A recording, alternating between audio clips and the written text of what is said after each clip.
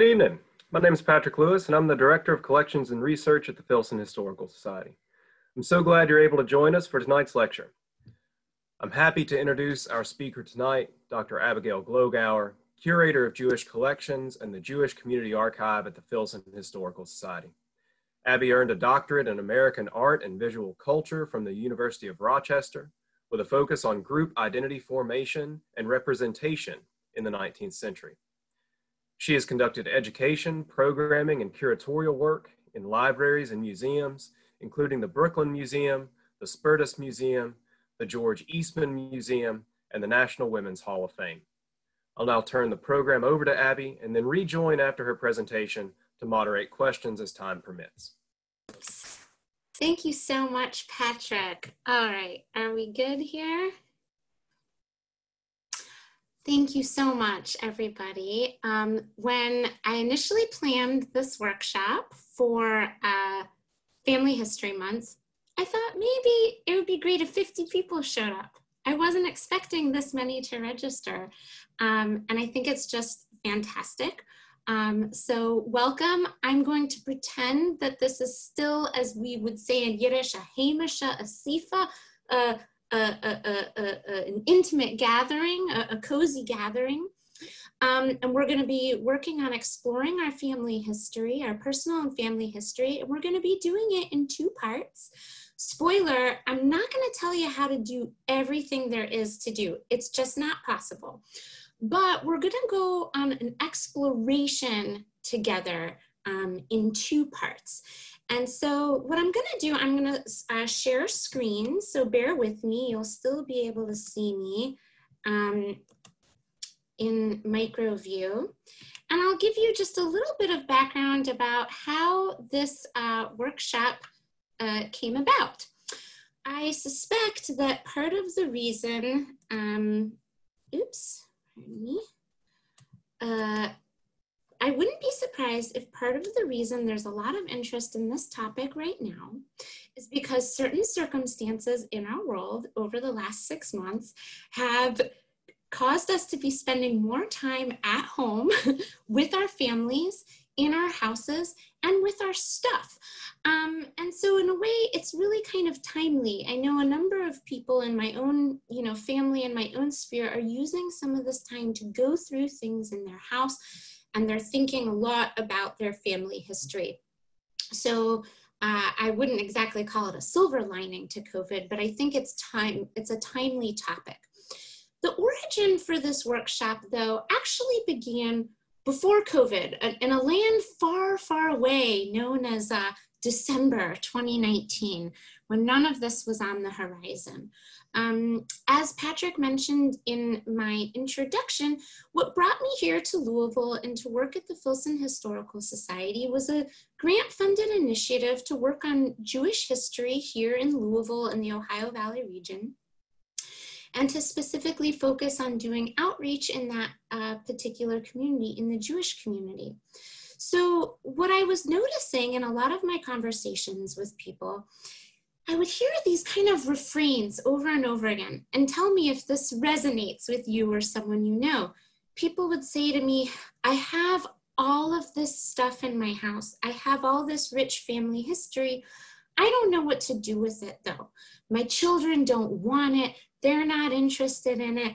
I don't know what to do. I don't know how to preserve these stories. So I started thinking, what if we started doing workshops together to think about that and explore that together? And we got to do this once in person at one of the local synagogues, Knesset Israel, back in February, and then COVID hit and it changed everything.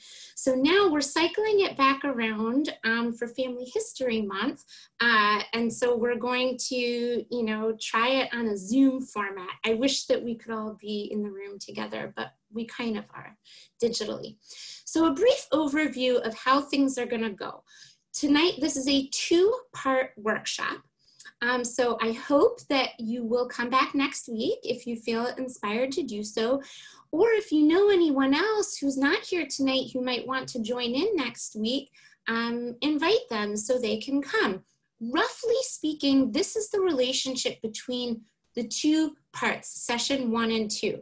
Tonight is going to be about big concepts. We're going to be talking a lot about ideas, terminology and concepts that we use in the archival world and also, in the practicing historian world.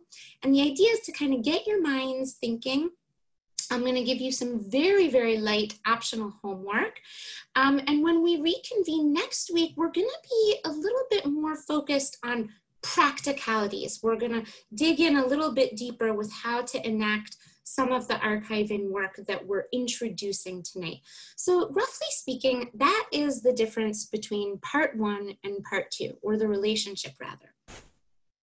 So at the outset, I want to acknowledge something very important, which is that out of the 100 or so people who are here tonight, we are all individual human beings that come from unique, different backgrounds. We have different families. We have different stories.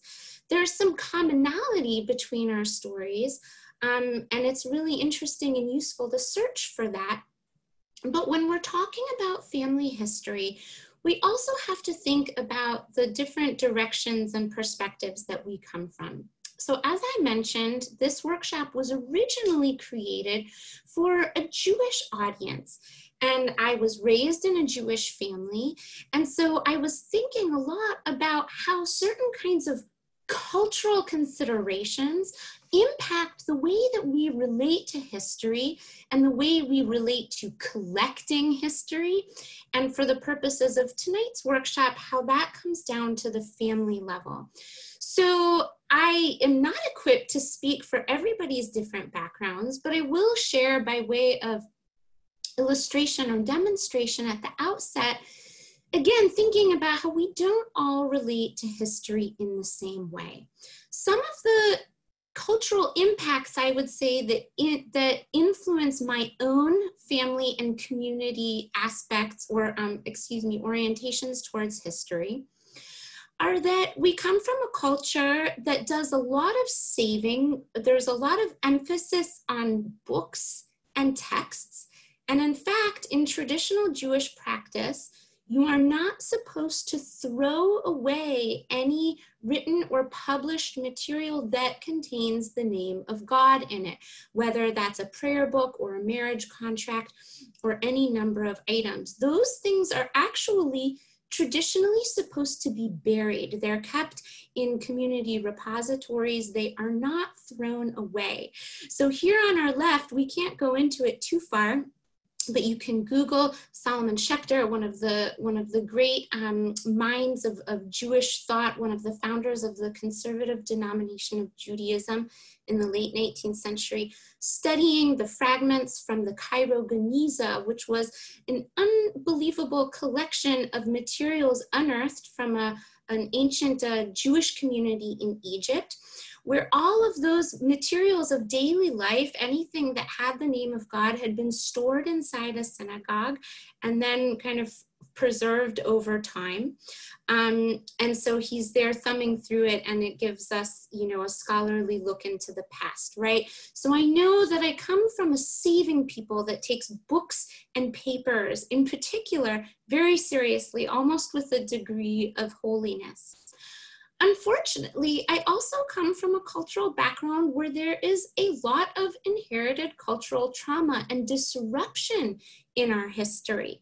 My own great-grandparents came to this country in the early 20th century as refugees from Eastern Europe. They did not speak the language here. They had a lot of work to do to become integrated into the United States.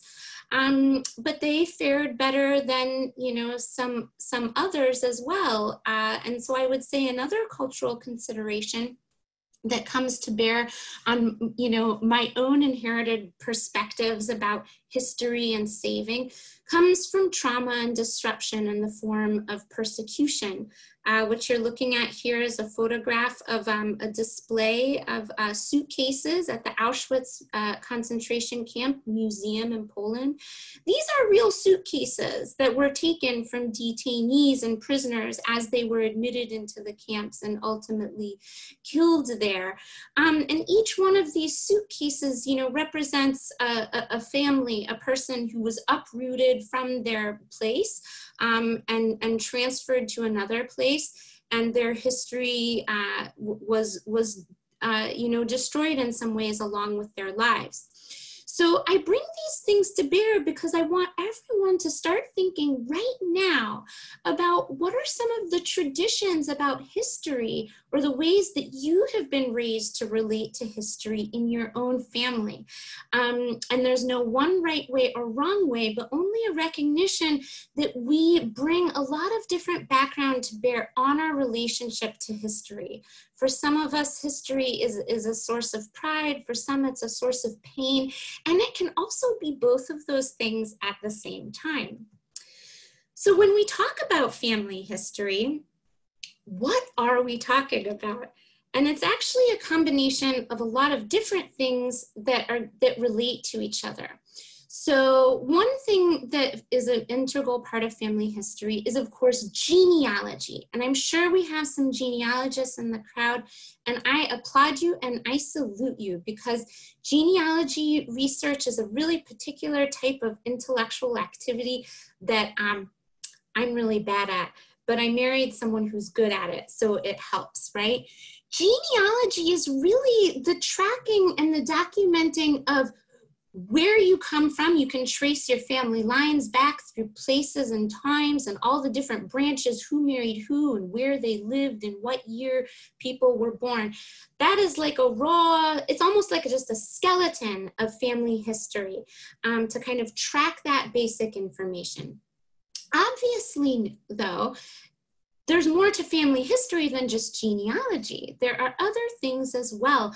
We have stories that are passed down to us from generations. And we also have our own memories as well as we cycle through time. So stories and memories kind of graft onto genealogical information. But then we also have the stuff of history: pictures, objects, and papers. And so we're going to be thinking throughout this workshop about how these three things all relate together, because to really explore and embrace and document your family history, you're going to kind of be working between all three of these. Now, some people are going to have more in the way of pictures and objects and papers, and some people are going to have less. That's kind of how it is. The same with genealogical information and the same with memories and stories. These are represented in different levels in every family and in every context. So whatever your background is and your family is, you're going to have your own kind of unique blend. So why does this stuff matter to us, and why do we even care? I'll ask a quick, this is a fun exercise, or maybe not so fun. I'm going to ask you a question. Take a moment to just think about it. How much do you know about your great-grandparents? Not your grandparents, your great-grandparents. Do you know all of their names? Do you know anything else about them? If you know their names, and a lot of people here might not know all their great-grandparents' names, what else do you know about them? Maybe a little bit about where they lived? It's something interesting to think about, and it really goes to show that if you had trouble summoning any of that information, you're not alone. And it's a reminder that we're kind of just grains of sand in the grand scope of history. And information can get lost pretty darn quickly throughout the generations. It only takes a couple generations for information to get lost. So I don't know, why do we care? People also care about family history in different degrees. You're probably here tonight because you're curious and you care about this. But people care about family history to different degrees and at different points in their lives also. I'm leveraging here a popular meme on the internet right now called the expanding mind meme, which is used to kind of illustrate people having their minds blown at different levels of awakening, right? So what interests us about family history? I think the thought process goes a little bit something like this. We start with asking sort of these surface level questions. Who was my family? Where do I come from? Who were those people? And then you start to think about history a little more, and you might wonder, what were their lives like? You know, what was it like to be alive then under their particular circumstances? Which then leads to another realization. What does it mean to be part of history, right? We are all part of history, even if we are not famous or important. We are part of history. It's ongoing. It never stops, which leads to perhaps some ultimate existential questions about who we are as individuals and what mark we leave on the world. So I wager that this is pretty big, important stuff that lingers underneath our questions. So given that this is what we really care about, what do we do about the fact that we sometimes end up in situations like this, right? We have to make a translation between that stuff of history, right? All of the things in our world that, you know, help us understand who we are and where we come from. And, you know, the bigger existential questions. No, this is not my house. I just Google image search hoarding and pulled up one of the least disturbing pictures that I could find on the internet. But I like this picture because the preponderance of books and papers here indicates that, you know, there are some things of genuine value to this person here, whoever's house this is, but they're all kind of jumbled up. There's some things that signal to me that there's some history here, but everything is all jumbled up. So one thing I think that's really important, and I will state at the outset, there is hoarding in my family.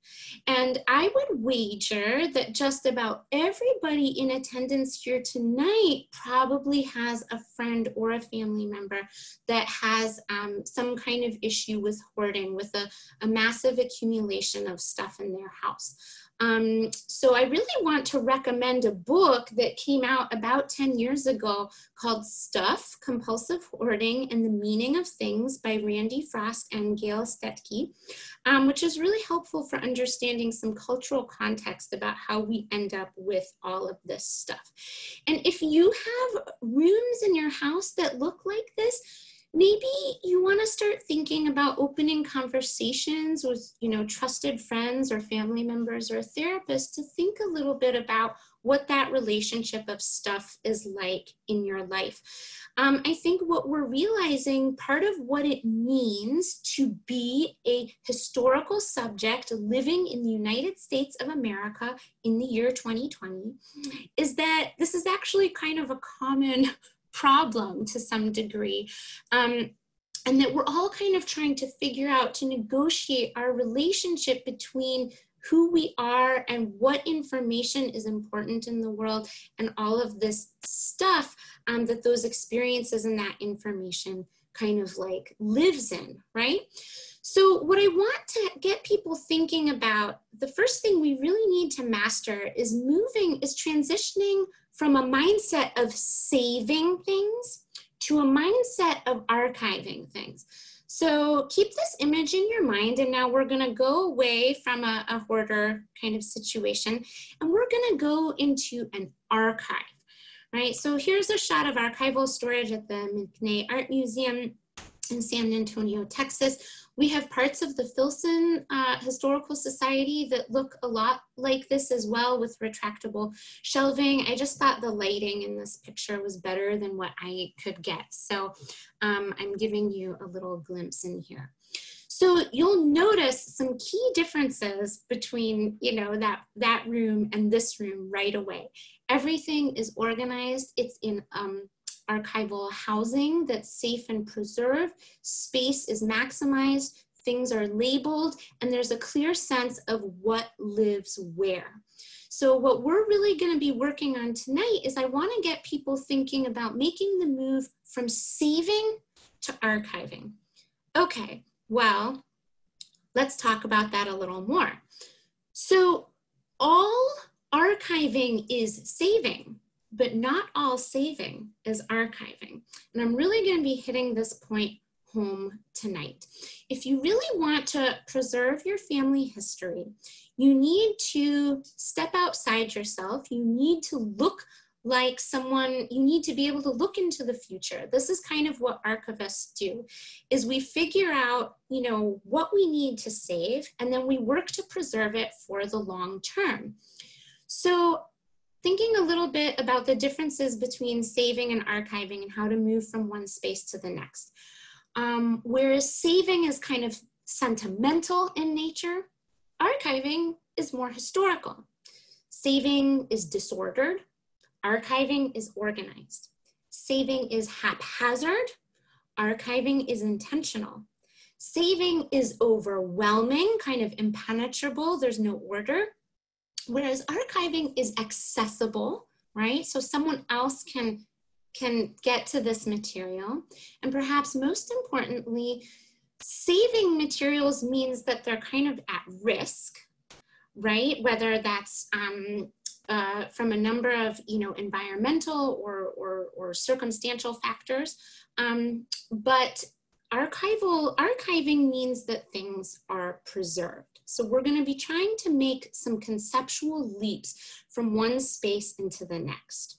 The next couple slides I've taken from a wonderful book that I recommend called Creating Family Archives by Margot Note. She's also a family archives consultant. You could hire her if you want. And she has a wonderful website called margotnote.com.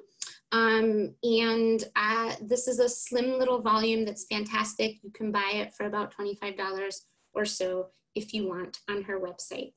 So what Margot Note does is starts off by helping normal people understand, like us, what are we talking about when we're talking about archival materials, right? So what are archivists actually saving? So she has a list here, and I've starred the ones that I think are most important for our discussion about archiving your own history, right? So what gets saved in archives? Or sorry, why are archives saved? We'll get to what in the next slide. So we save archival materials as long-term memory to provide access to history and knowledge, right? So pretty self-explanatory if you want to pass on family history there. We also save archival materials as a source for understanding and identification of ourselves, our communities, and our society. So I like to think this is what we do at the Filson.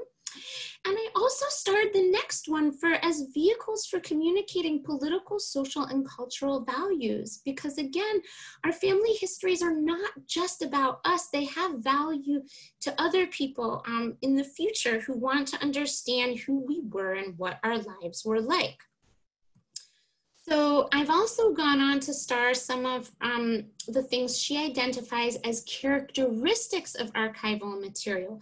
Again, to get you thinking about, you know, what you have and how you're going to treat it as history. So archives are usually original material. A kind of rule of thumb in the archives world is that the more unique and one of a kind it is, the more precious it is. So that means that handwritten manuscript letters and diaries are much more valuable and worthy of preservation than, say, newspapers, something that was mass produced and there are copies of them kind of all over the world in different repositories. I'm going to skip down to something I just touched on, which is that archives have value even after their creator has finished with them. And archivists use the term enduring value to describe their worth. And boy, that is a hard one to identify, because as we're going to talk about, value is a little bit subjective, right? And things can kind of change in value over time. So we want to make sure that the things that we save have enduring value. And I'm going to come back to that in a few slides, because one of the things I believe makes things have enduring value is their level of information richness, how much information they have in them. So we'll keep talking about enduring value. Another important thing about archives is that they rely on context to give them meaning. And so information about how an item was created or how it was used is also very important to understanding its value, its enduring value. And finally, it's important to remember that archives are kept for the long term and usually forever. And this is a tremendous investment of resources and time and money. And we're going to be talking about that. And so when you're investing in saving things for the long term, you're going to have to do some cost benefit analysis, and you're going to have to make some tough decisions. And we'll talk a little bit more about how archivists manage that in their work. Now you might be thinking, well, you can just digitize everything and save it on the cloud or on your computer forever, right? No, not so fast. Digitizing is not the same as archiving or preserving. So remember, we talked about what to do with a preponderance of material stuff in our world, right? We also have a preponderance of digital stuff as well. And the more we have, the more we're going to have to cull and go through and make decisions about what to save. And also, digital information is profoundly vulnerable.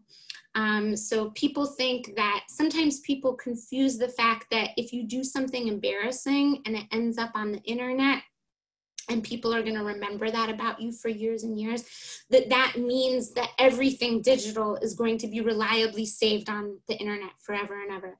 It doesn't work like that.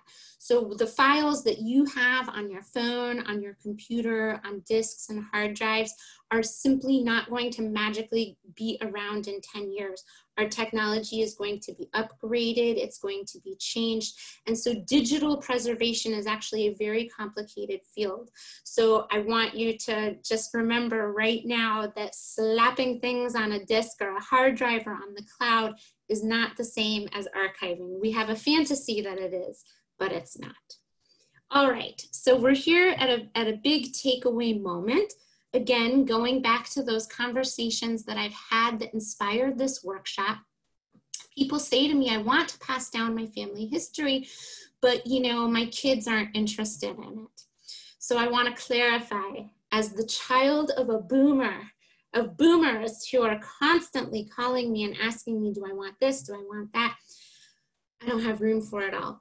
Here's an important takeaway. Stuff is a burden. Listen to Drake here. We've got our Drake meme. We don't want boxes and boxes of stuff. Whereas stuff is a burden, an organized archive is a gift. So when we talked about some of the risks to historical material, if I were to ask you what's the #1 threat to historical material, here are some of the things that usually people say: fire, floods, theft. Okay, those are big risks to historical materials, but people don't think about some other risks that are out there. Things like mergers, moves, divorces, deaths. Times of transition are the most dangerous time for historical materials, because when there's a transition in a life and people have to come in and they open up a garage and this is what they're faced with, they're not going to be able to go through it all. It will probably get pitched. Nobody wants to deal with that. But if you consolidate and you do that curatorial archival work, you really put in the work and you get the history kind of pulled together, that is a gift that I promise you your kids are likely to treasure. So why does that process feel like so much work, right? How do we get from picture on the top to picture down below? Because it is a lot of work. And here's a spoiler. This program is kind of in way, you know, I'm doing this program for you, my wonderful audience, the people interested in family history. But in some ways, I'm also doing it for me and for my colleagues, because I want people to understand how much work it is to actually archive and preserve history. It is not magic. It is a lot of work, and a lot of it can be, frankly, kind of tedious. So that's okay. I want to bring you into that process, because the more that we kind of distribute that labor, the more history that we can save. So in order to do this work, I want you to start thinking, imagining yourself a little bit like both a curator and an archivist and a historian. And I've summoned our little 1970s comics flashback, the Wonder Twins, because I really believe that curators and archivists and historians work together. We have separate jobs, but they're also related, and I'm very lucky in that I get to do a little bit of both in my job. So I want to empower you to do a little bit of both when you approach your personal and your family history. So let's talk about what curators and archivists and historians do. Curators and archivists collect, protect, organize, contextualize, and facilitate access.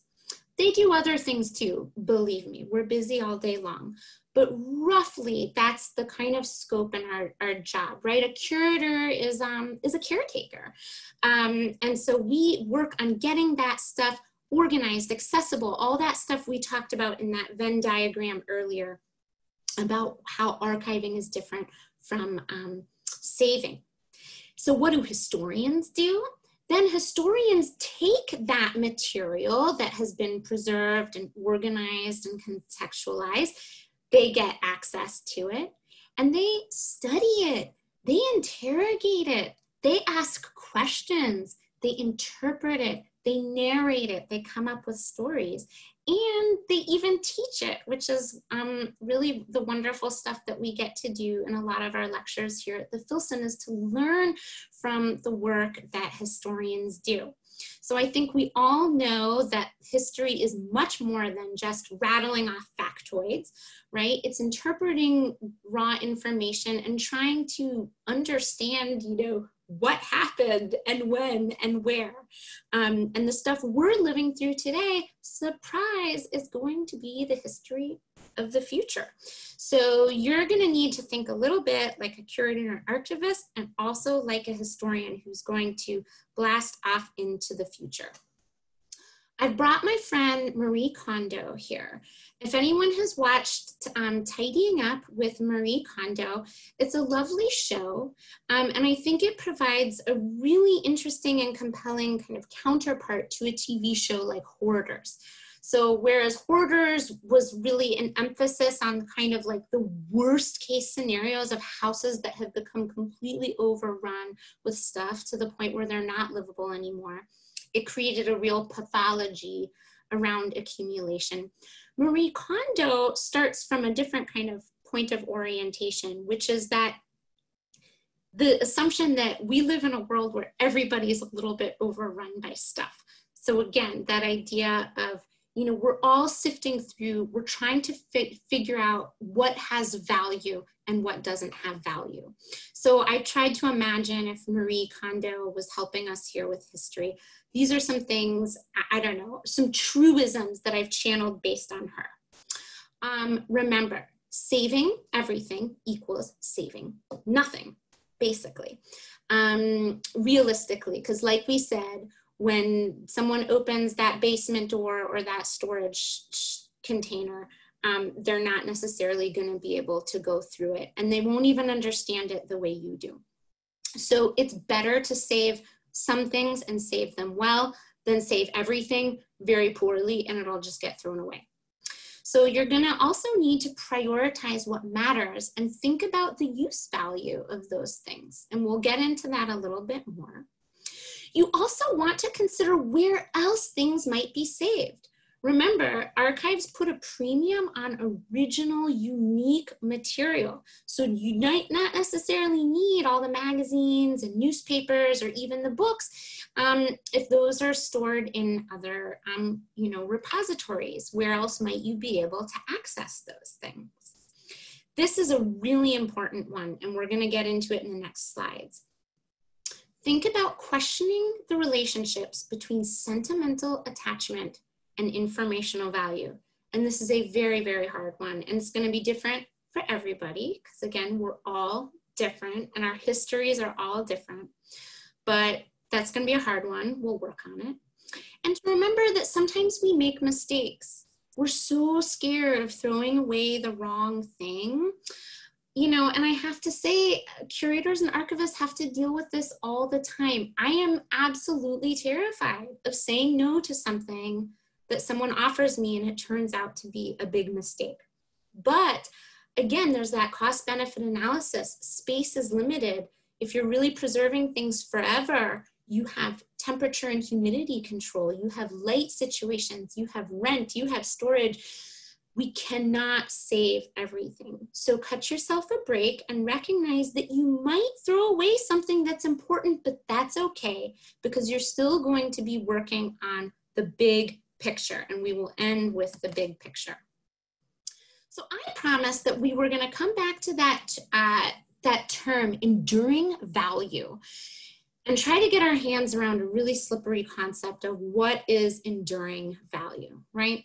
So some things it's kind of easy to determine their value if they have some kind of monetary value on the market, right? Like if you have a painting in your house, you know, by an artist of recognition, you might be able to sell that on the market for money, right? But that really doesn't, you know, define a lot of things that comprise our family history. Most of the stuff we hang on to is of a much more, you know, everyday nature. And everyday stuff is good because we want to know history at the everyday level, but we can't hang on to everything. So here's my analogy. And I say, perhaps somewhat harshly, flattery and good feelings are but snacks in the cupboard of history. Nobody in this world loves potato chips and soda more than I do. They are delicious and fun to eat. The same way that my certificates of achievement and my plane tickets from fun vacations, or frankly, for that matter, even my diplomas, and I have a good collection of diplomas, they make me feel good, right? But we have to ask questions in the long term. How much informational value can we extract from these items as they are? How much interpretation and questioning and study can we really get out of these things to pass them on in the future? The funny thing about sentimental attachment is that we have been coached to live our lives privileging important historic moments above all else. But that's simply not the reality of how life is. Yes, my wedding dress, it was a pantsuit, hangs in my closet. It is very dear to me, especially because it was handmade by a gifted artist friend of mine. It's very important to me, but I'll tell you what, and anyone who's married knows there's a lot more to being married than that wedding dress. And if somebody really wanted to know about me and my marriage, there would be a lot of other things that they could extract a lot more information from than that particular wedding dress. Some wedding dresses have phenomenal histories though. For instance, one in my family that was worn and altered by multiple generations of women. I think 3 generations of women, and a total of about, 8 or 9 women have worn this same wedding dress. That's a wedding dress with some history. That's an object potentially with some argument for enduring value. If it's a beautiful dress that you bought off the rack and it made you feel like a princess for a day, I'm sure it was wonderful. I'm not sure it has enduring historical value. The irony is that people sometimes throw away the things that actually have enduring historical value because they think they're boring, because they don't actually speak to those epic moments in life. And here's my analogy. These are the things that we should be eating, right? Information-rich nutrition, a well-balanced meal with lots of vegetables and full grains. So again, these are those unique items. These are one-of-a-kind letters, diaries, board minutes, and ephemera produced by local organizations or groups that you were a part of. there's only one of these things in the world, right? Or they're in very limited quantity. And when we study them, think about how much information we can extract. As a historian, as an archivist, these are the things I'm going to want to collect when I'm working with people on how to collect their history. It doesn't mean that I personally have time to sit down and read every one of these letters, but researchers do. That's what they do. They go through this material and they ask questions and they learn who, what, where, when, why. What were people thinking? What were people feeling? What were they doing? That is the stuff of history. You're going to get a lot more out of that than you will out of a certificate of achievement. All right, so this is my last slide. And then we're going to open up for some questions. And this is where I'm going to kind of give you a little bit of soft homework if you want. So like I said, tonight was all about big concepts, big ideas to kind of get you thinking, get some conversations going between you and your family members, and get you kind of surveying what family history looks like in your own circumstances, the stories, the genealogy, the stuff. And what I want to get people thinking towards as you move from saving to archiving is a little patented method I've come up with. Everything has to be a buzzword, right? I call it spin. I want you to put your spin on history. And SPIN stands for saving with purpose, intention, and narratives. So think about your purpose. Why am I saving? And for whom? Who's the audience here? What are you trying to do with this stuff? Is it for your grandchildren? Is it to consider donating to an archival institution like the Filson Historical Society? You know, what's your stake in this?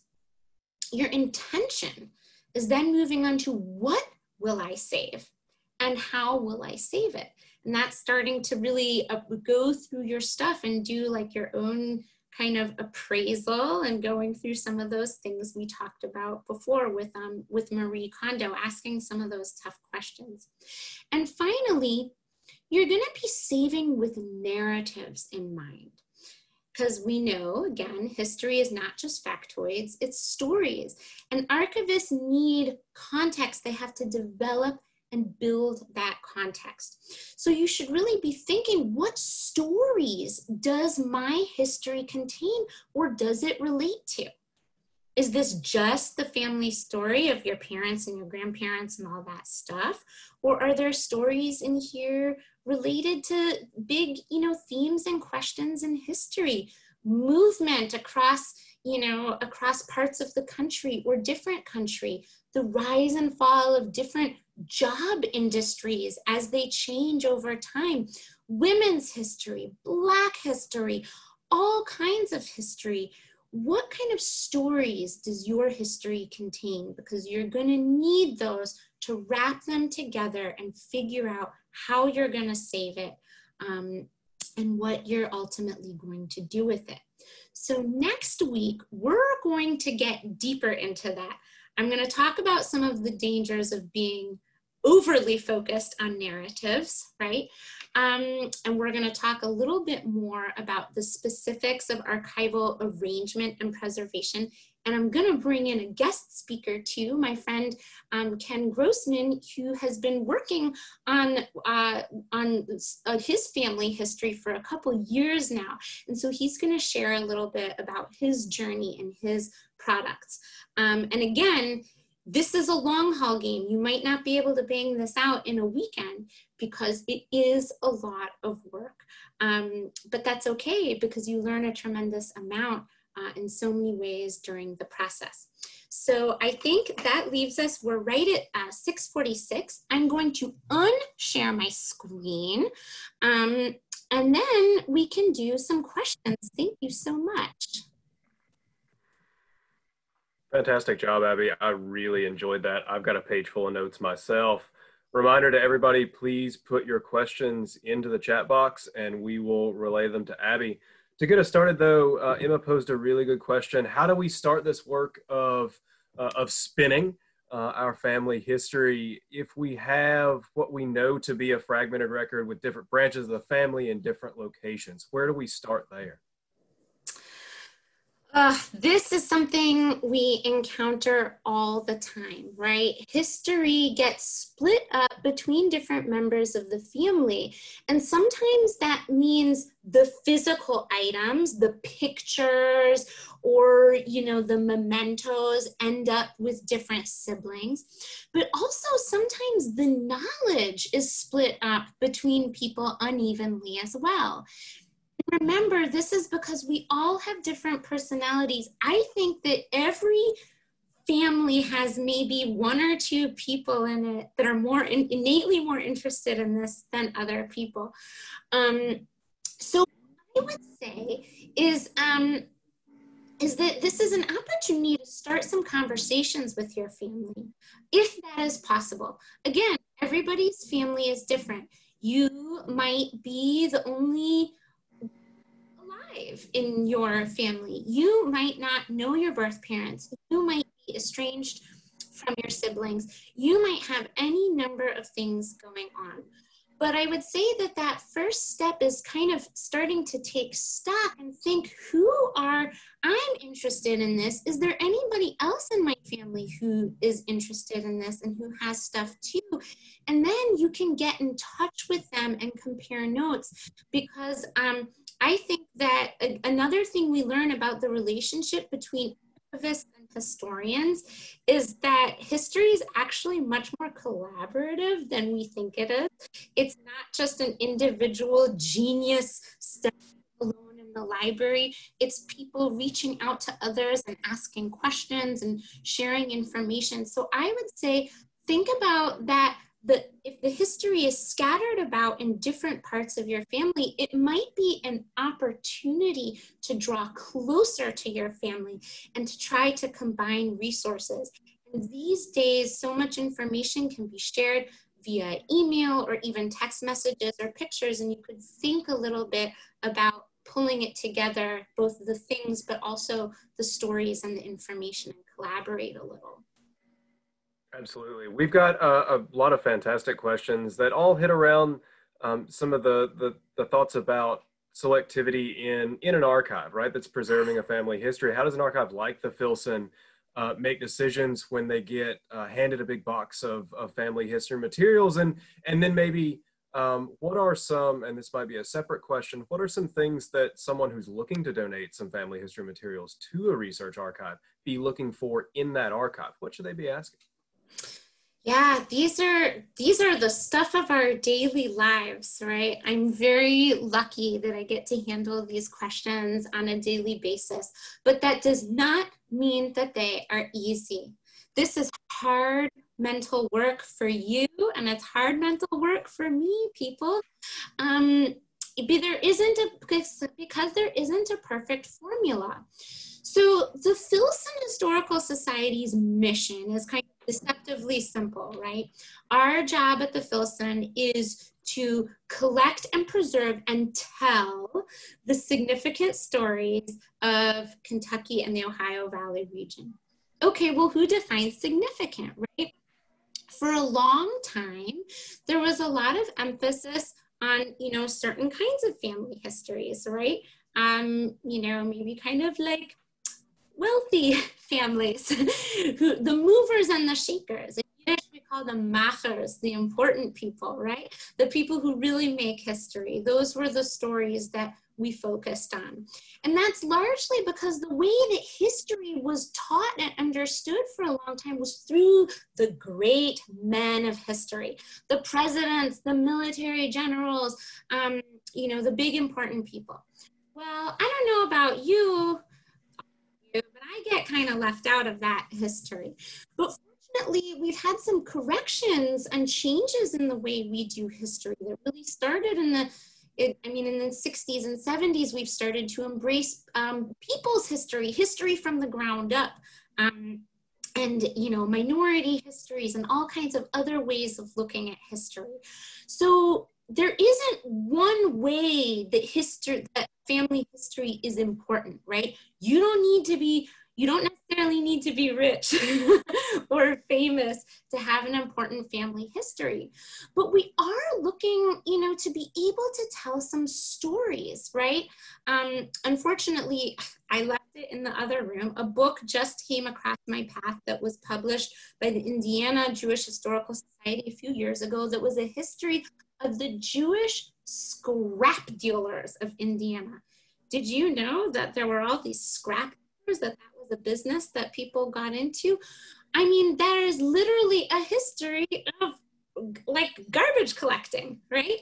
But that was a way that families made their money, and there was a whole network and culture around there. And so there's a kind of, there are stories there. So what we're looking for is those stories, and for people to be able to help us understand what the stories are in their family history, and to help us do some of that work, of the organizational work of getting the things prepared a little bit for donation, because the more organized and culled, the better the material it is when it comes to us, the better job that we can do of preserving it and spreading our time more equally amongst a lot of other different histories, instead of getting bogged down in one history collection that's in very messy conditions. So those are some things we're looking for. We're looking for stories that are interesting and that matter, and for people to kind of help us do some of that really difficult labor involved in preparing the materials for permanent preservation. I love that. And I wonder if we could flip the question and get back to the people who are looking to donate stuff. Should they be asking questions of an archive that they are thinking about donating to? And what should they know about that place where they're thinking about donating their family history? That's really interesting. So I think there's a couple different questions here, right? One question is, how do you know the archive that's right for you in your family history, right? There are different collecting institutions in different areas, right? Universities usually have archival collections as well. So our friends at the University of Louisville also collect. We have the KHS in Frankfurt. We have a number of institutions in the state of Kentucky that collect. And sometimes things end up in really different places. So for instance, somebody could have, grown up in Kentucky, but maybe they are an alumna of a school on the East Coast, right? Or something like that. And they really want their collections to be in the archives at that university. So they might try to talk to them about that. Different collecting institutions have different kind of scopes and mandates, right? And so you want to try to find a place. I mean, I think it kind of goes without saying that, we're interested in keeping Kentucky history here. There's no need to ship it off to Idaho for some reason. We want to keep the history here.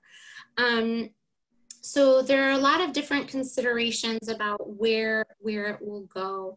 In terms of the questions that people should be asking, I would say that a lot of my curatorial work involves talking with people, and I ask, kind of like, it's a conversation about, well, what do you have? And what, why is it significant? A lot of times, someone will call me and the first thing they want to offer is a wedding dress, right? Because they, again, that was a very special day and they have a wedding dress. And so, we talked already tonight a little bit about wedding dresses, and this was maybe going to come up next week. I will tell it to you right now. The box that we use at the Filson to store, just the box to store a wedding dress, to store a garment, textiles are some of the hardest and most really expensive and difficult things to conserve. So the box we use to put a dress in costs about $400. So we're really committed, the things that we're going to save, we're committing to saving forever. So that's $400. So we got to come up with that money somewhere, right? So a lot of times someone will say, I want to donate a wedding dress. And I'm like, okay, well, tell me more about your family. Within 10 minutes, it turns out, oh, well, my mother was also, one of the first sociologists, to teach sociology at, Indiana University. And she conducted this big study, and I have all of her research notes, and they're in a box. And I said, oh, well, that's really cool. I feel like I know more about your mother and more about her life from that particular thing than the wedding dress. So we talk a lot about things, and we talk about what kind of order the materials are in, what kind of order they could be in, what kind of condition they're in. Sadly, sometimes people's history has gotten really damaged from environmental factors, and it's really, really hard to preserve. So those are some of the questions as well. And that just reminded me, actually, we'll talk a little bit about photographs last week, but my colleague, Heather Potter, who I believe is in this workshop, hi, Heather, who's our curator of prints and photographs, also led a workshop this summer on preserving and archiving family photos, which are kind of a whole other animal. So we can go even deeper into that, because, photographs are something that's kind of likely to get damaged. They're kind of delicate. So we want to know about the the condition of the materials as well. Fantastic response. And that touched on one of the other really interesting questions that just came in about how much does it cost for the Filson to have a of shelving every year. And I love that question, because it really gets to exactly what you said about this being a long-term investment in the institution, in that history. I wonder if we could talk a little bit about how this act of spinning can help reduce those costs for the archive, and then how that makes your family's history more likely to end up preserved in a really stable institution. Absolutely. Gary, thank you so much for that question. And to quickly answer that question, we're working on trying to actually get those numbers, and it's something we've been in conversation with on staff for a long time, right? But I think it's really important, for people to understand that, what a commitment to keep something forever is, especially when we're doing it in a way that makes it accessible, not a jumbled mess, but it's cataloged, it's searchable, right? That researchers could come in and look at that stuff. And we're going to talk next week about how to start enacting, I should say, some of that work in your own family history. So kind of exerting order and working on kind of narrating. Now, as you recall, one of the first slides I put up was like a little round bubble where we had genealogy and information, stories and memories, and then also stuff, right? So to Patrick's refinement of the question here, how, as you're putting your spin on that, you need to be able to put these components in dialogue with each other. How do those things relate to each other? They might make sense to you, like you could pick up, a diary from a box and say, this was my grandpa's back. He had the coolest gun collection, really cool things, right? No one else is going to know that. Someone has to do the work of kind of narrating, this is what's in this box, and this is who these people are, and this is how they relate to each other, and this is what the material kind of touches on and documents, right? So next week, we're going to be looking at a document called a finding aid, which archives use, and we're going to talk a little bit about how you can create your own finding aid. But again, this is the brain work, where you have to be kind of an archivist and a historian. You don't have to write the entire story of your family, of everyone who ever lived and breathed. You probably don't have time for that. But you do need to be able to create some of that context for your material. Because if I open up a little box and I can tell right away roughly what's in here, what are the major things it touches on, etc. Now we're in business, right? That is so much easier than confronting a sea of chaos. So hopefully that, leads us nicely a little bit into next week, where we try to transfer from big concepts into some more concrete actions. And again, Ken will tell us a little bit about what his journey has been like as well. Fantastic, Abby. That's the perfect cliffhanger. We are right at 7 o'clock. Abby's email is in the chat. We will be posting this video as well for you to watch. Invite your friends to watch it before you join us next week. Thank you so much, Abby. Thank you all. I hope to see you next week.